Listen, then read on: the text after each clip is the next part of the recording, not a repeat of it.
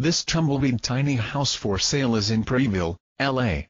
After 3 years of tiny living, Jeremy and Renee Molley are selling their tiny home because of an addition to their family. It was built in 2012 in Monroe, Washington using Tumbleweed Fencl, now known as Cypress plans. They built the home themselves with the help of friends who are professional builders and carpenters. This Tumbleweed Fencl home was built in 2012 in Monroe, Washington, and most of the wood used in its construction was cut down and milled from cedar trees on site. We spared no expense on the details. Everything is fully upgraded, not a single corner was cut. My wife and I built the house with the help of a few of our friends who were professional cabinet makers, custom trailer builders, and professional carpenters.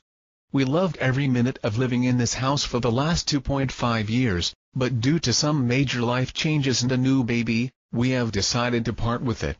We'd love for this work of art to become a home for someone who will appreciate its beauty as much as